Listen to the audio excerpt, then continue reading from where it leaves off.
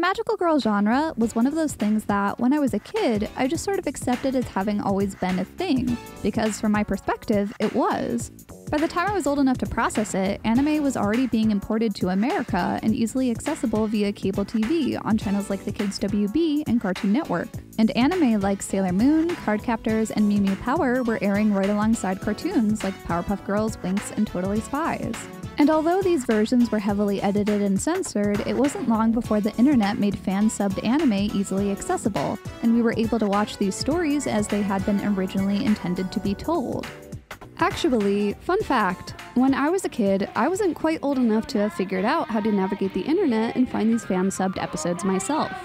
But somehow, my dad got a hold of entire seasons of these fan-subbed episodes of Sailor Moon that were burned onto like a handwritten CD, which I would watch in our home computer room after school. And I loved it, and I watched them religiously. But this is legit what they looked and sounded like. It was dark times to be an anime fan, my dude.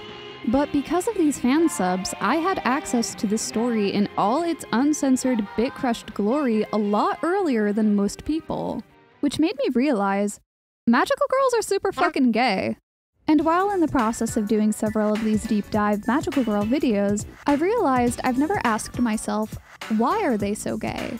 What is it exactly about magical girls that is so appealing to LGBT+ creators and viewers? Is it just that pretty girls fighting crime in the name of love and justice is deeply and irrevocably sapphic? Maybe! There certainly are a lot of sapphic characters and relationships that pop up in different magical girl series, and most of my favorite magical girl series have at least one canonic lesbian character or couple. But are there actually more instances of sapphic characters than in, say, the slice of life or cooking genre? And if so, then why? Well, let's find out! But before we do that, as a disclaimer, I'm going to use the term lesbian a lot in this video. Just assume anytime I do, it's under the sapphic umbrella, which generally includes women loving women, bi women, trans women, and non-binary people. And just in general, I do tend to use gay and queer as reclaimed umbrella terms. So as long as we're all on the same page about that, we can move right along. Well, if we look at the narrative structure and core themes of the magical girl genre, there are a lot of reasons why it may naturally be appealing to sapphic women. While the magical girl genre isn't strictly binary, as there are plenty of magical boys, gender fluid, and non-binary people, the majority of magical girls are, well, unsurprisingly, girls.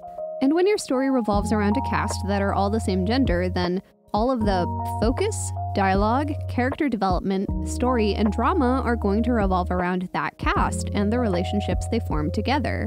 And while most of those relationships are going to be platonic, that doesn't mean all of them will be.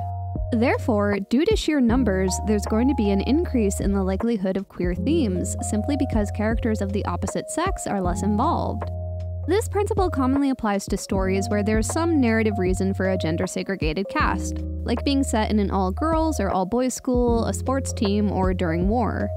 But this can also overlap with the 1950s brand of misogynistic writing that's been dug so deep it accidentally circles right back around into homoromanticism. Like, there's no narrative reason why the story puts all the focus on the male characters and their relationships and barely includes any female characters in a way that's actually substantial, other than that the author just doesn't care or doesn't know how to write women. And in that case, then obviously the audience is going to become more invested in the main relationship you've spent days or months or sometimes actual real-time years cultivating, instead of a hastily tacked on love interest mentioned in a single line as an afterthought.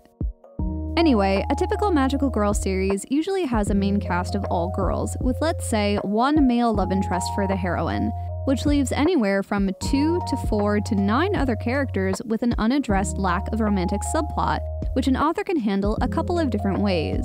Most of the time, they just won't get a romantic subplot, which is totally fine. If every character had a romantic subplot, it would lead to being tangled up in a love dodecahedron, which not every story is going to have room for.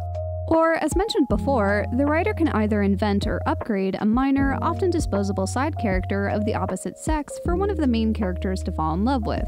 The problem posed with this method is that these characters are often extremely forgettable because they usually have no bearing on the main plot and exist just to be a token love interest. Which leads me to the third option: have two of the main cast fall in love with each other. From a narrative standpoint, the latter is more interesting than inventing or upgrading a love interest, because it's a relationship between main characters who are going to continue to remain relevant and be a part of the main action, and who the audience is already more likely to become invested in because there's more time spent with them. So, yeah, the magical girl genre does have at least a slight natural inclination towards queer narratives, because it usually focuses on same-sex characters. But the most important factor by far has to be because the core themes of the magical girl genre overlap with the queer experience.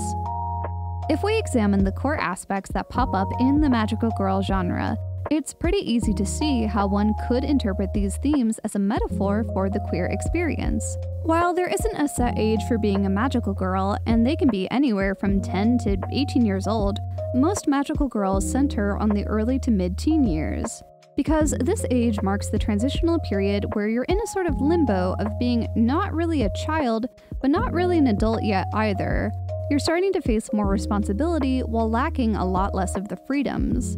Going through the process of puberty marks a physical change on the body, and with that change comes self-discovery and the exploration of one's identity and expression of that identity.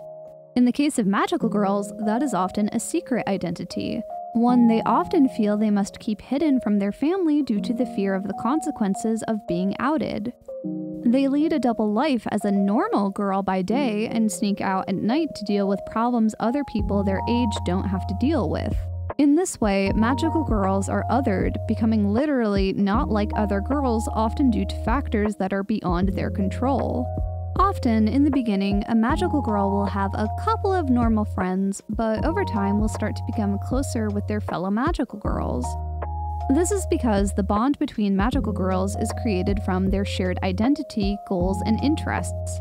It creates a different level of intimacy knowing that a friend not only knows exactly what you're going through, but will also have your back no matter what. The teen years are also when many people try dating for the first time, and with dating and romantic interest comes the turbulent period of first loves and all that that includes, such as unrequited love and panic. Magical girls will often have a crush on someone who they want to be with, but feel like they can't confess because they'll be rejected due to this core part of their identity. Now, obviously, being a magical pink cat girl isn't exactly the same as being a closeted gay 13-year-old, but these are the same feelings and experiences that many closeted queer people go through. The fear of being outed, of rejection or alienation after coming out, having to be on eggshells and constantly hide a part of their identity from the people who are supposed to unconditionally love and care for them, and finding new strengths and a place of belonging from people who have similar experiences and a shared identity. The outcome is definitely different, but the root is the same. So it's clear to say that there is potential here, but this didn't pop up from nowhere. There had to be something that started this trend, right? To figure out the answer to this question, we'll have to rewind and take a look back all the way to the 1990s.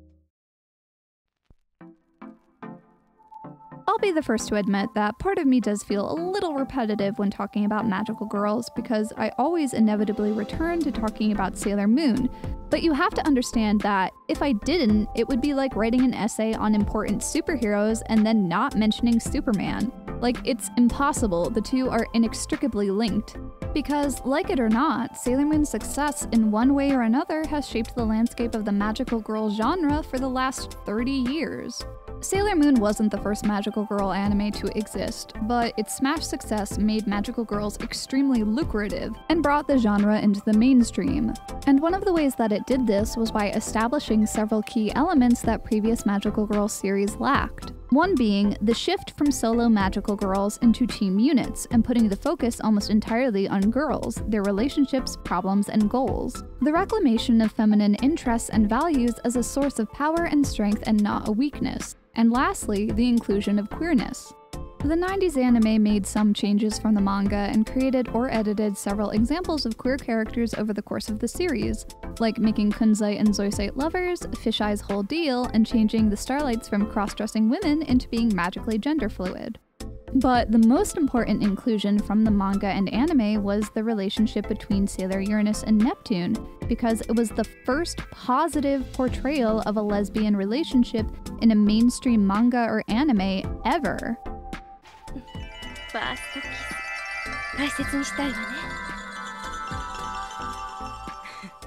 Positive representation being the key word here. Up until this point, and actually for a while after, most gay and lesbian characters would either be played for comedy or as sexual predators, or sometimes both.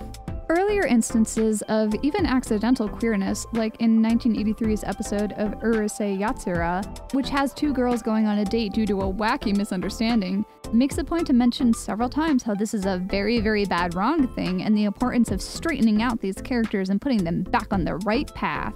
Remember, this was at a time when the Yuri genre, which is the term for Japanese media that broadly covers stories about the relationships between women and girls' love, was still in its infancy. During the 1970s and 80s, most Yuri works often had tragic endings, wherein even if characters were in a romantic relationship, they ultimately ended up dying or permanently separated. But by the 90s, tragic narratives had declined, and one of the reasons for this was Sailor Moon's influence on the Yuri genre itself. Sailor Moon wasn't created as a Yuri work, but it has since then been claimed as one by the Yuri community. While the Sailor Moon manga does unfortunately lean into some of these stereotypes, like the predatory lesbian by having Uranus kiss Sailor Moon without her consent, which I should mention the 1990s anime removed, only for Crystal to put it back in 2016, which kind of feels like it's one step forward and two steps back. But overall, it was different from previous depictions of lesbian characters because this wasn't a one-off instance, or a misunderstanding played for comedy, or a character written in only to be immediately disposed of. Uranus and Neptune are main characters, and Sailor Moon S is, for the most part, their arc. They are introduced as antagonists, which at the time was standard for queer characters, but ultimately they become allies with Sailor Moon. At the end of Sailor Moon S, not only do they survive, not only are they still together, they leave to raise their new adopted daughter together. Sailor Moon came out at the perfect time due to the changing cultural climate about gay rights in the 90s, and its immense popularity more or less opened the door for positive depictions of women-loving women in mainstream anime and the magical girl genre. And its effects can be seen on several other notable anime that were more or less created in direct responses to Sailor Moon, such as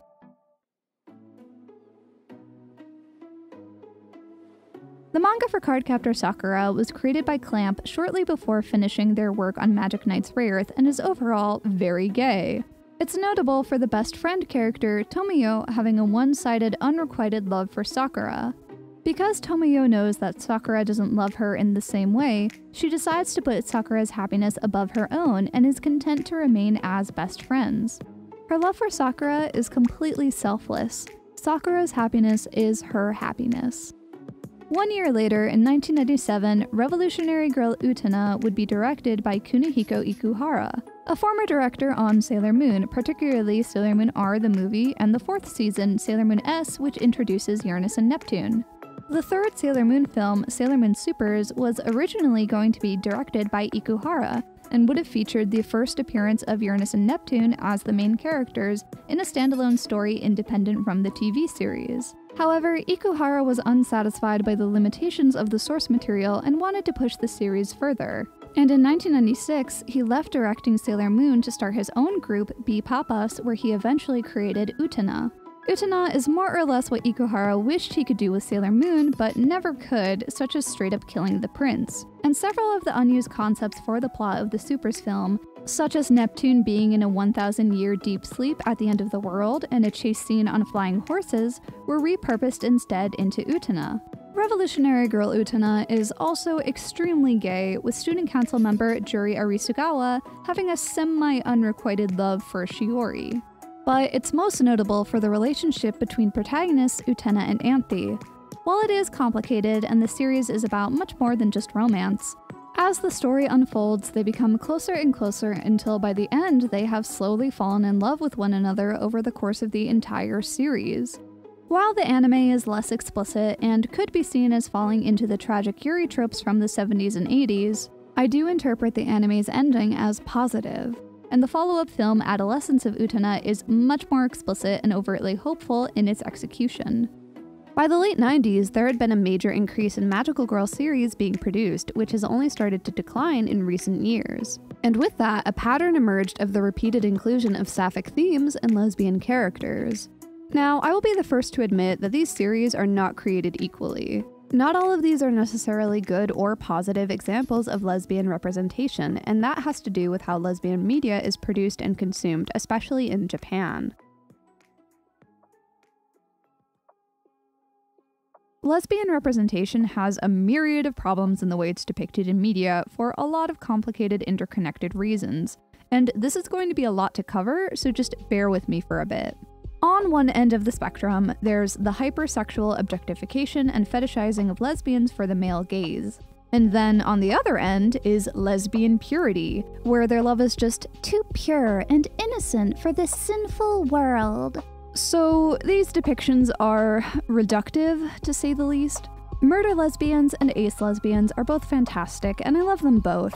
But when that's the majority of, and largely the only acceptable way lesbian characters are ever written, not only is that unrealistic, it's harmful stereotyping. Now here's the thing. The Yuri genre, unlike its opposite yaoi, which is media about gay men, but it's mostly made by and for the consumption of women, and is separate from bara, which is mostly made by and for gay men. Yuri doesn't have any definitive separation between stories made by women and those made by men, even though generally speaking, they can be split into distinct subcategories based on their target demographic of either shoujo, josei, shonen, and seinen, respectively speaking, girls, women, boys, and men. Shoujo Yuri tends to focus on fairy tale-inspired narratives that idolize Takarazuka review-inspired girl prince characters. Josei Yuri usually portrays sapphic couples that are grounded in a firmer sense of reality and realism. And lastly, shonen and seinen Yuri will either often depict relationships between innocent schoolgirls and predatory lesbians.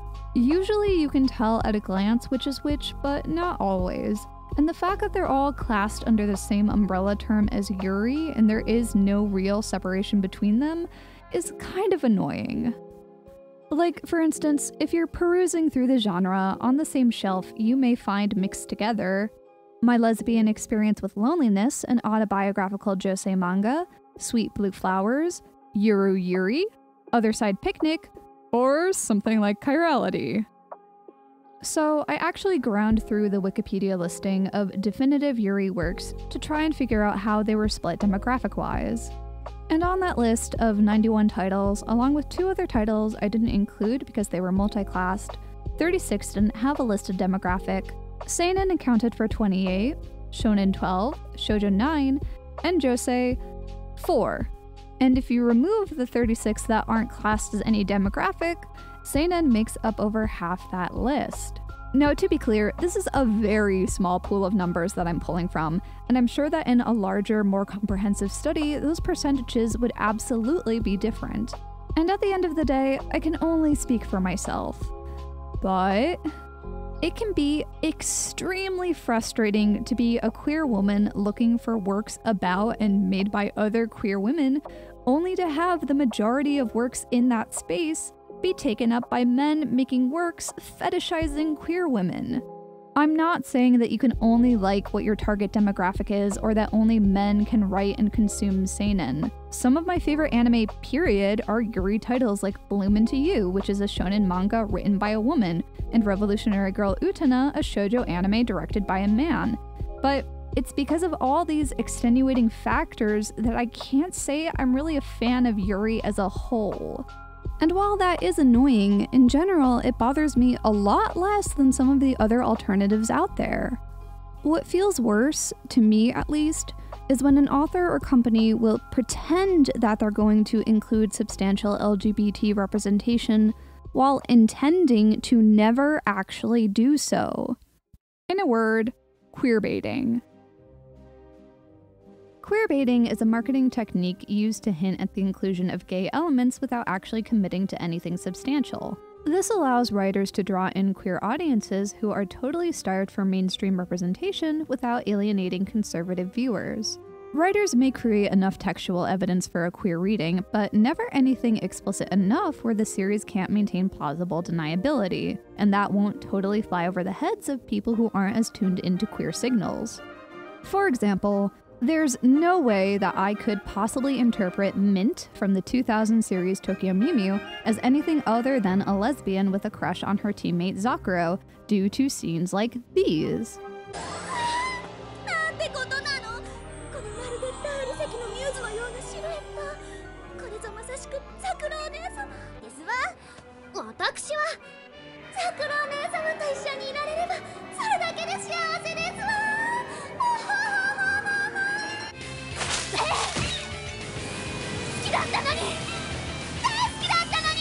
Which altogether seems like pretty substantial evidence of a romantic interest, and if they were a straight couple, this wouldn't even be up for debate.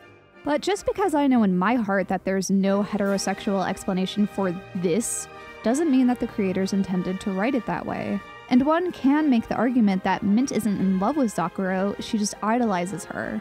This is how we get scenes that seem for all intents and purposes like an obvious declaration of love, yet are just ambiguous enough that they can somehow also be interpreted as just gals being pals.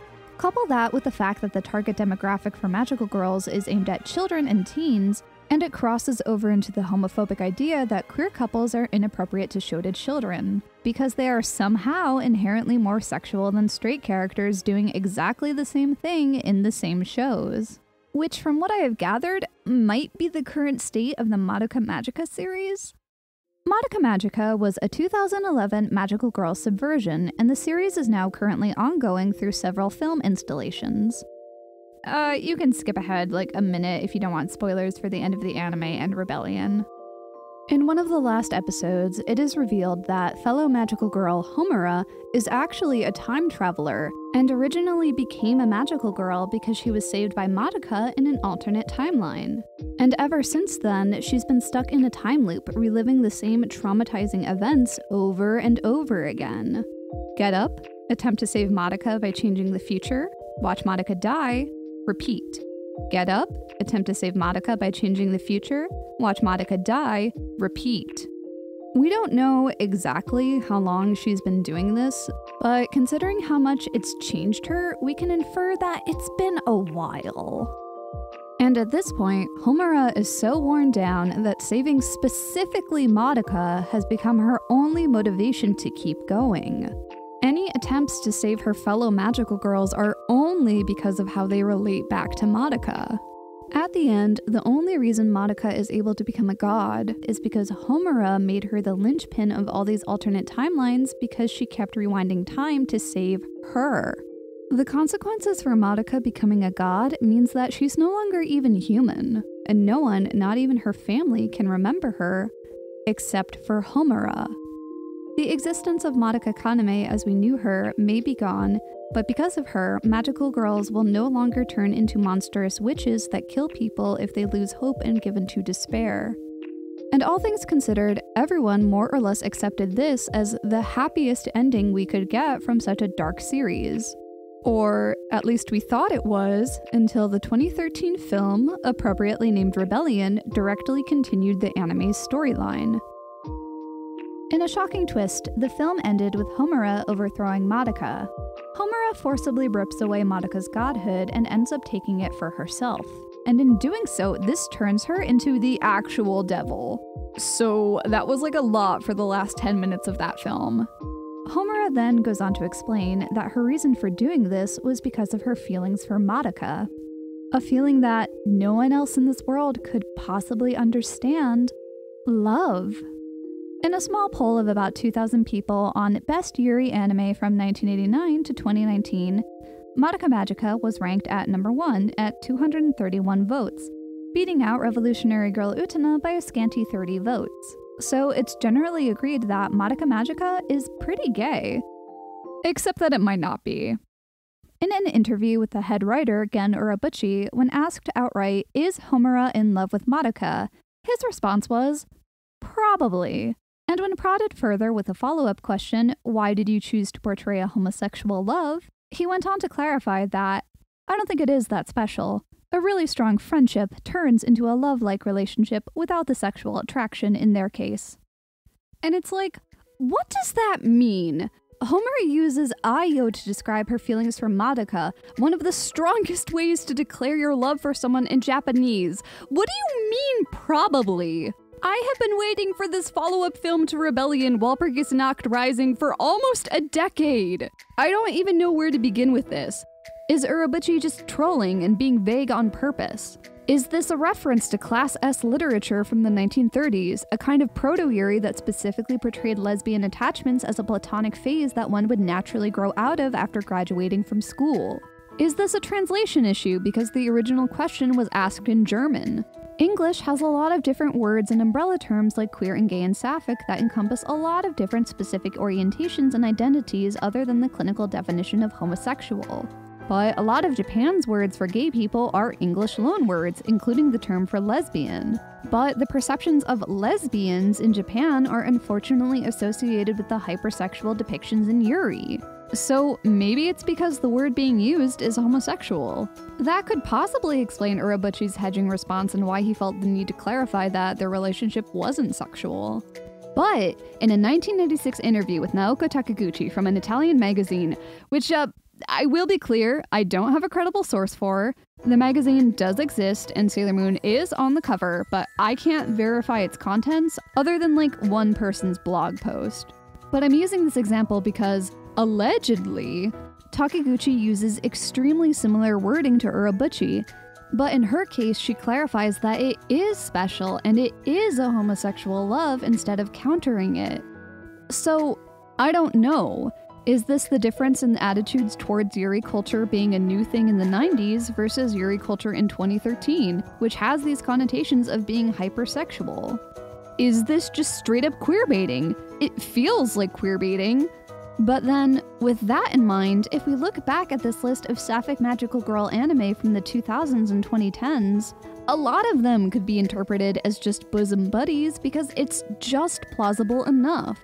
The only two entries on this list that are 100% confirmed gay are Flip Flappers and Yurikuma Arashi, which, you guessed it, is directed by my man Kunihiko Ikuhara and is literally a critique of the depictions of both predatory lesbians and the tropes established by Class S literature. This is why explicit queer representation is so important, and why token representation, like the myriad of Disney's first gay characters, are so incredibly frustrating for gay people. Because, unlike straight characters, where all you have to do is show them looking deeply into each other's eyes for a few seconds to convince the audience that they're in love, queer characters are stuck in this realm of plausible deniability until explicitly shown otherwise. Like, I can pick up on the queer subtext in Luca from a mile away because I'm already tuned into it and I'm starving for representation, but some people will never see it unless it's stated very clearly. And if the representation is so insignificant it can be edited out of the story without losing anything, well, there you go. It's so insignificant it doesn't mean anything. I'm not saying there's no room for nuance and subtle writing in gay romances, but if you don't include it explicitly, you're leaving the door open for people to say that it isn't there at all. But, alright, remember what happened with Sailor Moon? Sailor Moon wouldn't be classified as Yuri from a Western perspective, but it has been claimed by Yuri fans because it had enough substantial lesbian themes that it resonated with them. And coming at it from that perspective, if there is enough of a queer reading on Madoka Magica, and trust me, there is. The last episode has them tenderly embracing while naked in space. It's not exactly subtle. Then, authorial intent or not, it can still be a Yuri work if it has been claimed by the Yuri community. And oh boy, has it. So, if this is a case of Schrodinger's gay, and the most concrete answer to a character being gay from the Word of God is probably, then it is equally plausible to say that they are definitely gay until explicitly proven otherwise. I don't know, it feels really disingenuous to praise Madoka Magica as being one of the best Yuri works of the century when the authors are still hedging about whether or not it's even actually gay. Like, y'all understand why that sucks, right? Right now, the series is currently still ongoing, so who knows? It might turn out alright. But it's just a lot of talk about gal pals from the head writer for me to be very hopeful. I know it probably seems silly to be this worked up about whether two fictional characters are in love or not, but for better or worse, like Uranus and Neptune, Homura and Monika's relationship is probably going to affect the way that the rest of sapphic romances are portrayed in magical girl anime for a while. Because this franchise has already significantly altered the landscape of the magical girl genre entirely. Nina Morales actually goes a bit more in depth into this issue in their article, The Metamorphosis of the Magical Girl Genre, and explains in detail that while the genre was mostly feminist and female empowerment driven, since Madoka Magica's success, a lot of series being produced have been more or less a jaunty exercise in misery and suffering for their female characters.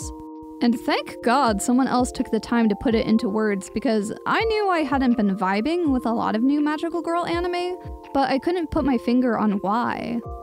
So whether the series continues to treat Madoka and Homura as the ambiguously gay duo, or decides to own its queer themes with pride, for now, only time will tell.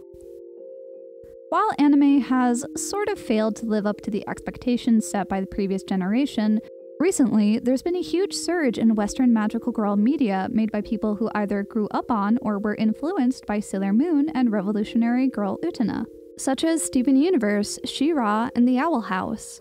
And they are, shockingly, very gay and monumentally important for LGBT representation, and overall have been much more progressive than anything similar being produced in Japan.